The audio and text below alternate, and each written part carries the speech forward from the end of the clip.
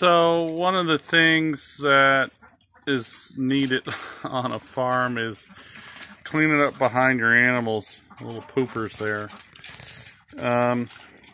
So it's one of my chores that I take seriously. It's like having teenagers.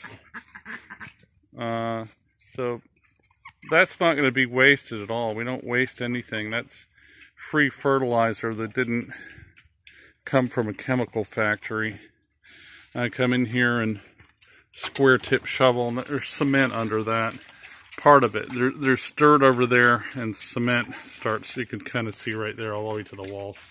And you see I have those big rocks back there. There's another one right there. And those rocks keep them from digging underneath. They dig, the rocks just kind of slide back down in the hole that they dig, keeps them from getting out. If you put wood under like I have at the bottom of the gate, it rots off eventually. So these are probably 2-month-old, month-and-a-half old. I'm sorry. These are 2.5-month-old pigs. They're all gilts, which are virgin females, basically. I just fed them potatoes, which have been cooked. I cooked my potatoes before I gave them to them. And I've gone in halvies on all these pigs with other people, friends of ours.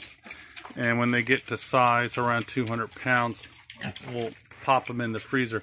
I have another pen over there. There's no pigs in there right now. But anyhow, so I need to, or I have scrape the poop up out of here and give them a little bit of straw to play in. They kind of dig and snuzzle around in there and have a good time. Keeps them occupied and interested. I used to put our pigs out there in the pasture, and I don't do that now.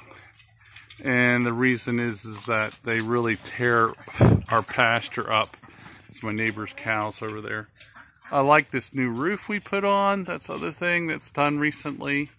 It gives them sunlight inside, and I really like that. And keeps them dry. And when it's dry in here, it's much less nasty as well. I mean, pigs are nasty.